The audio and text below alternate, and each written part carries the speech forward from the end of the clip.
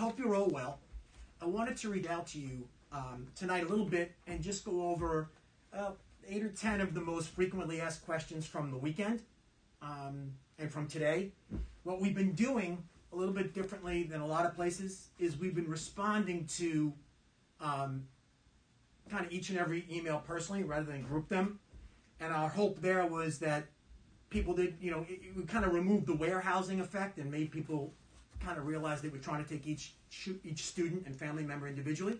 So we've been doing that. And then tonight, what I did yesterday a little bit in my email, and then tonight, is kind of put together some of the more frequently asked questions. We're going to do it again regularly throughout the week. We'll do as many of these as people need. But also, don't surrender on the idea of reaching out to us directly. We still like that the best. It's not an imposition. We'll respond to every single one. And then we can respond more publicly like this to some of the broader questions. So let's get started. One of the biggest questions I've been hearing is relative to contact tracing and testing. One of the misconceptions that the media is giving is that we actually do testing in the schools. In other words, that our nurses swabbing people in the nurse's office in the schools. And schools are not hospital-like settings for testing. We are involved with getting people testing if they don't get it through their primary care physician, and we certainly have worked with Huntington Hospital already, as well as most of the local physicians. So we have no problem doing that. But we don't ever want anyone to think that we usurp a parent's and a physician's connection. That's not what we do. So certainly when there is a suspected case, when someone goes home with symptoms, when there's a fever above the 100.4 and other symptoms, and the doctor agrees there's a suspected case, that's when we recommend, and in many cases require, if we have to, a test before someone comes back to school. Okay? And upon positive tests, and we work with the families in that, and the physician. Upon a positive test, then we contact trace. And to be honest, even when we recommend the test, we'll probably start the tracing, so we're ahead of the game. But then we contact trace. And our internal contact tracing is done from an education standpoint. Who in our educational world came into contact with this student or staff member that might be positive for COVID? That's our tracing. The Board of Health will do their own. They'll work on families, and we had a family party and whatnot. We don't take that Board of Health responsibility from them, but we have our own in terms of the school. That's a pretty hefty responsibility. So we'll work with families. We'll contact trace. And then we have a 14-day quarantine for anyone that will have come into contact with that individual who's now tested positive from any of our school settings. So, I mean, let's be honest, at the elementary level, it's a little more contained, right? In that it could be 22 students, if you add the bus, and 25, 30, and a staff member or two. At the high school level, middle school level, we could be talking about 130 students and staff members. That's a reality of what we're dealing with. Again, whenever I mention that to people, they go, oh my gosh, and they hold their head.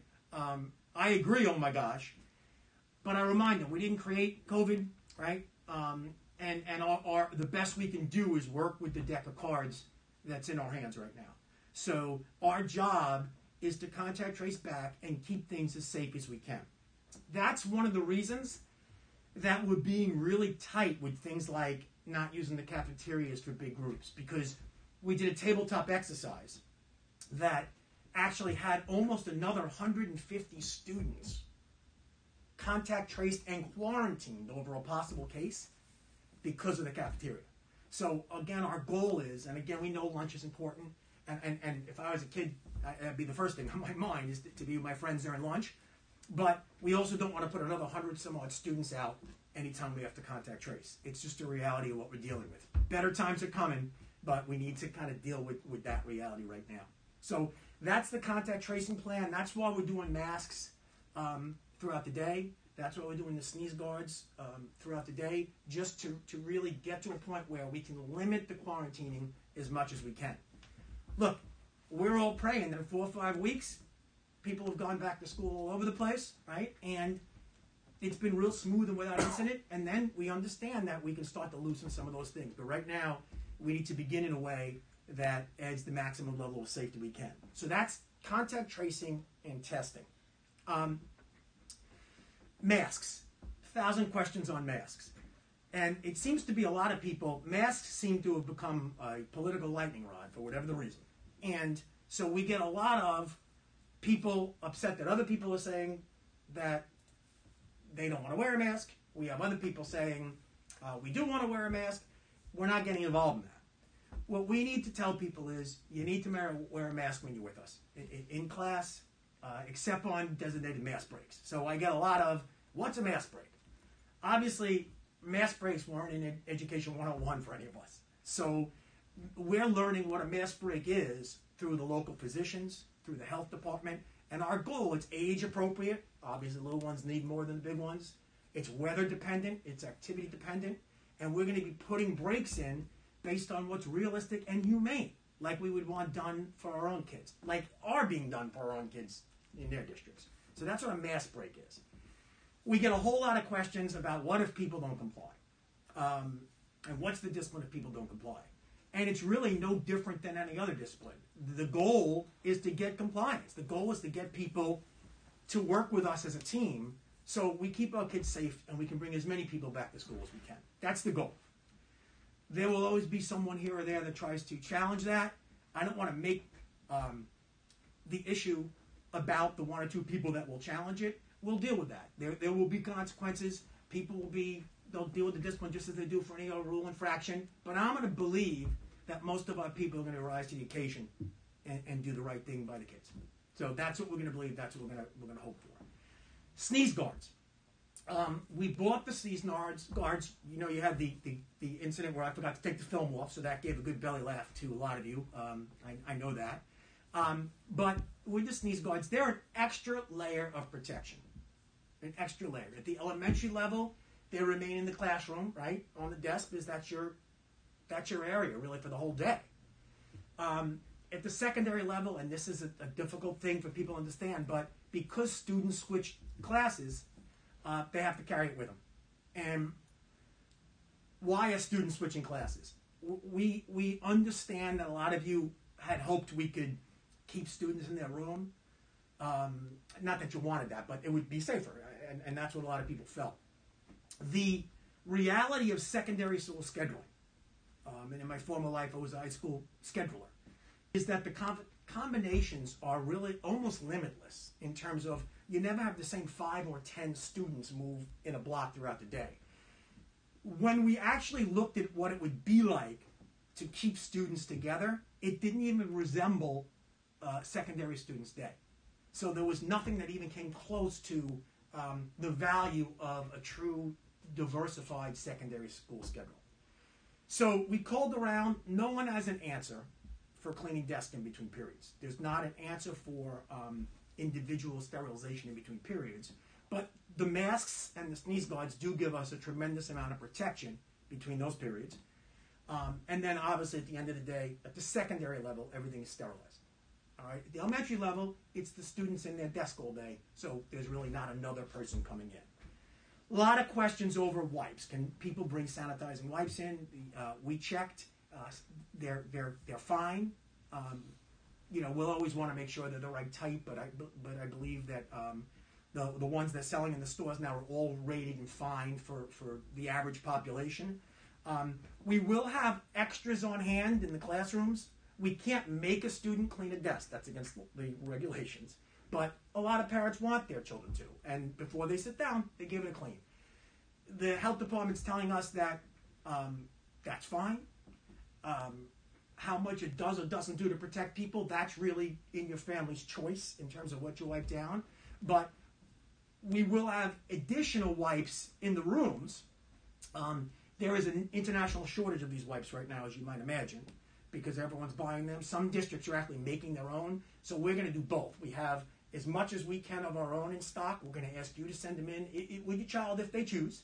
And we'll have some for people that can't do that. We want to make this as manageable as possible. And we want to be a team on this. And it's the only way we're going to get through something like that. So that's the story on wipes that we've gotten some questions on. Difference between elementary instruction and secondary instruction in terms of both the hybrid and remote. In the elementary school, it looks like we have more than enough students for dedicated remote classes. In other words, it just makes sense because it's a different experience. Remember, we have the two-teacher model at the elementary level, right? So one teacher is working with you in the class, learning relatively new material. The other teacher is working at home, doing things with that material you learned yesterday. That's the elementary model. If you're a remote student, you have the one teacher, and they're working with you on both those packages together from home. High school, middle school, is a little bit different because, first of all, there are much, much fewer students selecting particular remote options. And even when they did, the courses are so diverse that you don't get critical mass of young people, of students in a section, if that makes sense. So they're going to be put in the regular sections. Now, a hybrid high school section is totally different. Remember, dual teacher model at the elementary level, secondary level, the hybrid model has the teacher working in class, but they're not teaching a new thing only every other day. They're working with their students in class in the hybrid model. And then those students, so they're working on the War of 1812 on a Monday. The students who are home that Monday, the other half of the class, they're getting the War of 1812 from home. They're logging on, they're getting different pieces from the lesson at home, some live streamed, some recorded. They come in the next day, they're past the War of 1812. So when they're in class the next day, they're moving on to the next thing, and the students in class, right, are moving on to the next thing. The students at home, they're also moving on to the next thing. So it's not repeated, if that makes sense. So the students that are remote and that are sprinkled into those classes, they're just working from home both days. So they're just logging on both days from home. It makes it a lot easier at the secondary level to move in and out of remote and hybrid, to move in and out of classes, to come back to school at a certain point. If a whole class has to go remote, like we just talked about with possible contact tracing. So that's why it's being done that way. What do we find? The dual teacher model at the elementary level is better. It's more age appropriate for little ones that need more teacher contact time. And the hybrid model at the secondary level offers the option of more flexibility and course-specific work. So those are the two differences there. So please don't worry. I had some people say, lots of people say, are they going to be, regular teachers teaching the remote? Yes, they're our staff. It's our people. At the elementary level, the support teachers will be the second teacher. At the secondary level, it's the teachers, if that makes sense. So it will be our regular teachers teaching those courses. All right, with a lot of good new energy around too. So we'll actually have both positive things going on. We want to make something positive out of a real tough situation. So finding the glass half full is a challenge, but we're doing it. Backpacks. Yes, backpacks are permitted. They're fine. They're legal. Have at it with your backpacks. We've talked about lockers really not being used at the secondary levels for a variety of reasons right now. And having been a high school principal and an extremely disorganized high school student at one point in my life, you can imagine what those lockers look like sometimes. So it's probably best that lockers stay off limits for now, but backpacks are in. Go ahead and use them. You can keep your wipes in there. You can keep your sanitizer in there. All the other things that are important, to our students. So hopefully that puts some minds at ease. Drop-off and pickups. This is a huge question out there. Based on the information we get tonight and tomorrow, on who's coming to school, we'll start to have an idea on what our bus loops will look like.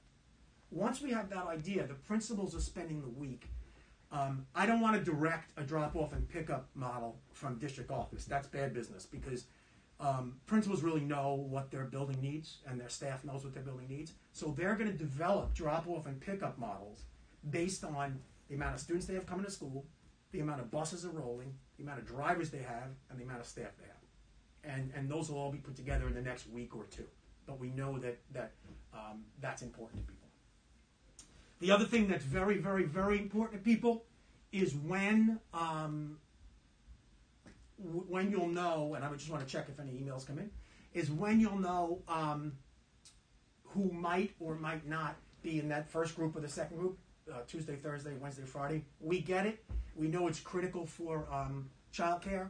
So as we get the information all in the next day or two, at least we'll be able to know the cutoff spots for you, if that makes sense. We'll try to get the cutoff spots to you so you at least know what days as quickly as possible. Physical education, music, specials, there are 1,000 questions around all of these. Coming from both a music and athletic house, there are 1,000 questions just in my home about it. And a couple things to understand.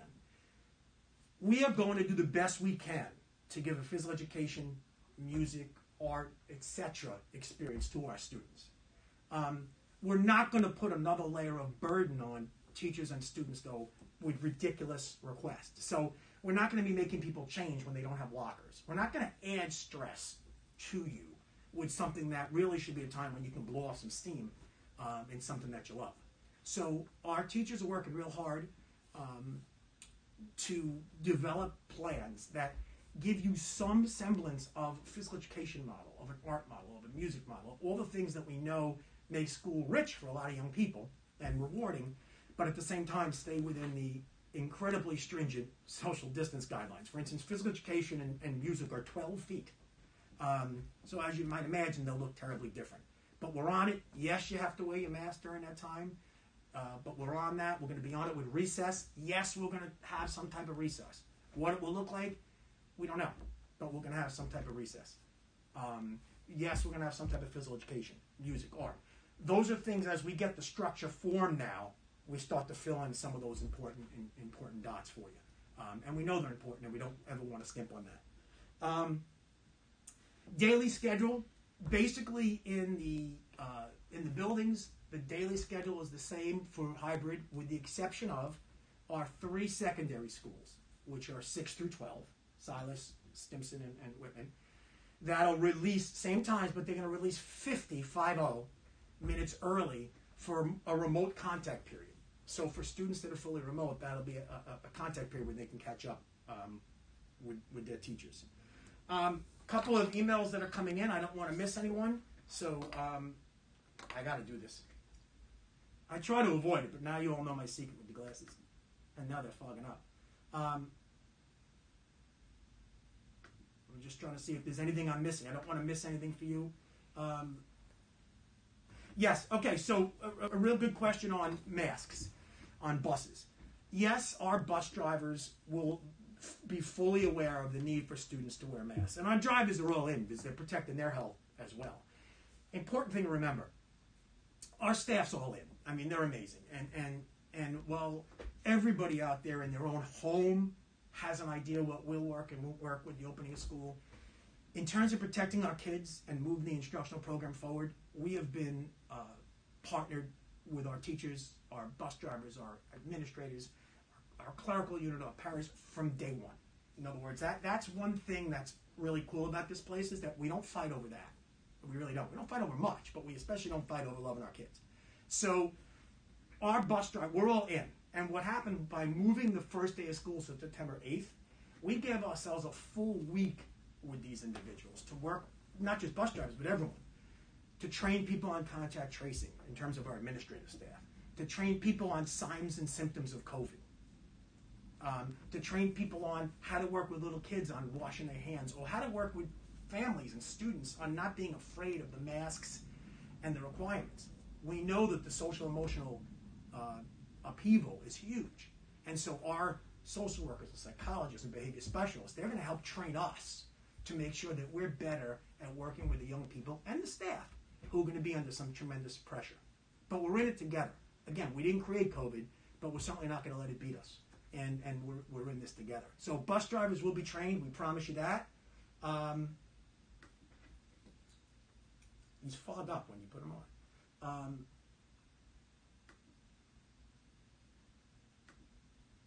That's a thank you. I'll take that. Okay, a couple more questions on sneeze guards. I had 2 or 3 there, which is great. Essentially, the sneeze guard, which I demonstrated the other day to you, a student, it's on the elementary desk, and they're pretty, for a little kid, you're right in the middle of that thing, so it's pretty well protected. For a high school student, you carry it with you and you set it up on your desk. Again, what is it doing? It's not instead of masks. It's in addition to, as just another layer of safety and protection. We had a parent just ask too if, which is great, we're doing both methods. A parent just asked if the face guard could be instead of the mask. Face guards could be in addition to masks, but they can't be instead of the mask because apparently they don't have the same ability to catch droplets as masks do. So face guards can be in addition if someone chooses, but they can't be instead of. Again, another lunch question. Basically, we're eating in, how are we eating? We're eating in small groups. We're eating in small groups in the classrooms, outside if we can get out on some days, a lot of days we hope.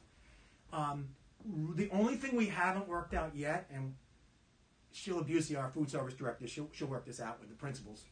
She really does an amazing job. But one of the things they're working out is, do we send students down to the cafeteria to get their food, or can we somehow get the food to them? And we're working those things out. We have a couple of weeks to figure that out, but we do know we're eating in smaller areas because what I explained before on the contact tracing, every time we eat in a smaller area, we save the potential of 100 quarantines, and that's a legitimate number. That's no, that's not a made-up number. So we saved that potential. We just thought that we just couldn't take that risk of closing ourselves down.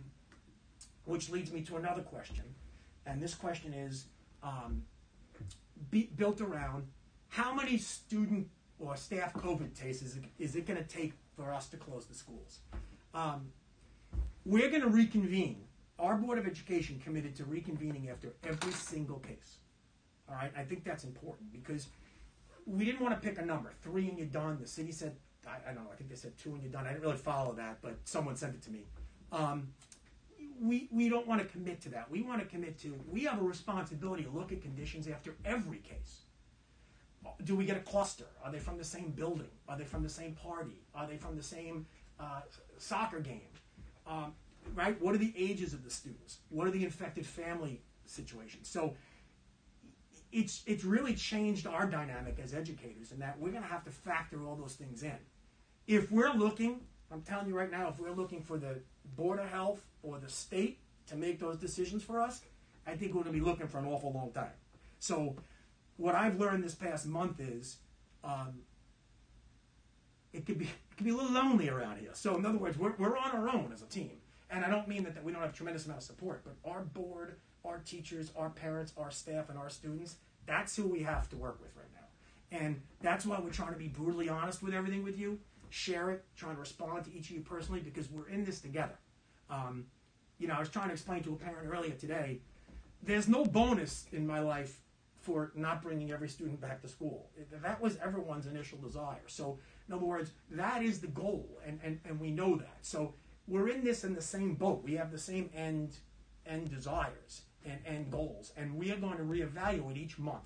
So the board is going to meet, twice a month, and reevaluate, do conditions by October 1st let us bring more students back? Do consider by November 1st? Do we have less students?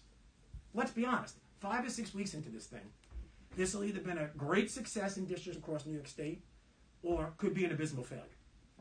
I mean, that's a reality. I don't know if we're supposed to be that honest, right? But failure wouldn't be a disaster because we're dealing with young people and we have so many protocols in place like masks and our young people are cooperative and our staff's cooperative. So I'm not talking about a disaster that way, but I'm talking about a disaster in terms of contact tracing and shutdowns, right? We could be in those situations all over the island. So our current plan gives us 4 or 5 weeks of an easy start to, nothing's easy about it, but a slow start to kind of get our ideas in place on what we can and can't do going forward. And that's the planning behind all this. Um, Finally, special education, ESL, all the services will be in place. I know that seems difficult to not accept, because I think everybody's great with accepting things, but it seems difficult to fathom that we could squeeze all those things in. We have to. In other words, you didn't ask for this. No one at home asked for this. No one on our staff asked for this. This is where we are. And, we can run from it, or we can square our shoulders and say, look, this is part of the mental toughness that we teach. And we have a responsibility, as hard as it might be, to supply ESL and special education services, as well as math services, reading services to our students, whether they're remote or in school and hybrid. We're not putting people in a situation where they're deciding between services and not services. If I don't come to school, I won't get the following, so I want to take a risk I'm not comfortable with. We're not doing that. In other words, when this is all over, and I hope it's over quickly, when this is all over, we go back to being a typical school district that hopefully is working as a team, and all our progress continues. So the last thing we're going to do is burn bridges with any of you and any of us now, when the idea is to get through it healthy with the best instruction we can. So that's kind of a summary on I did about 12, on the 12 most commonly asked questions. I sent out others yesterday, if you recall. They're starting to dwindle, and I don't mean dwindle because people aren't interested, but people are starting to get the flow of the things we're talking about. We're definitely going to get on again later in the week, but please, if you do have questions or concerns, just call and email. It's just so much easier. In other words, it's just, and I'm looking here, it's just much, much easier for us to be able to deal with your issues individually and to deal with your questions individually, rather than to try to make some mass statement that maybe only matches a third of the people in the room. Every one of your kids, just like every one of our staff members, is unique and special to us. And they're very special to you. So you deserve a call or an email back from us, not from some dedicated robo site, from us, to say how we're going to work as a team going forward. And our people are committed to that. Today I hadn't even hit send on a lot of my emails before one of the principals was jumping on with you as well to make sure that they had answered your questions. We're trying to do this the right way. And trust me when I say in our hearts that we don't want to disappoint you. So whatever we can do within the boundaries we have, we'll make it work. What can't we do? Right now we cannot bring in full elementary students. So I still get from people, and my heart goes out, I get it. Why can't we? We just do not have the square footage to do that and to stay within the 6 feet social distancing. We could get to the point when we get a significant number of students possibly who don't attend school, or conditions change and we're allowed to decrease the distance a little bit. We could get to the point where we bring more people in. Similarly, we could get to the point where we see a tremendous amount of safe school openings and we're able to push the boundaries a bit. Could go the opposite way also. But right now we want to take it week by week and do what's wise and what's best for you. We will be flexible. I use the word flexible all the time. Flexible means acting humanely. Flexible means acting as if it was your child, or your child sitting in the chair, or your mom or dad or sister or brother in front of the classroom teaching. That's what flexible means. It means working with empathy and humanity. So I can promise you that. Okay, I promised to keep it around 30 minutes. I think we did so. We've responded to anything that came in. Certainly, there's one more. I just don't want to leave anyone hanging. Are the elementary schools ending 50 minutes earlier too? No, that's a remote connection period for the secondary level. So no, that's a good question. And I see one more popping up.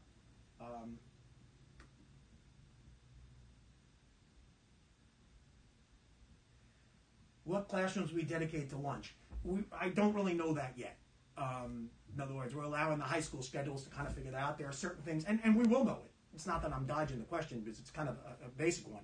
But I've kind of left that to Mr. Murphy and Mr. Vilamos. But we'll certainly find out for you. Okay, I know that they're listening, so I hope they're listening. So hopefully they can find out for you. Yeah, so we'll find that out. And then there was one more I saw come in.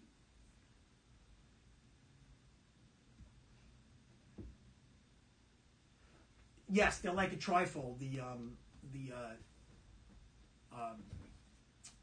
In fact, I showed them yesterday. I apologize. I'll show them tomorrow. I promise. I apologize because I put it in the car actually to show my son.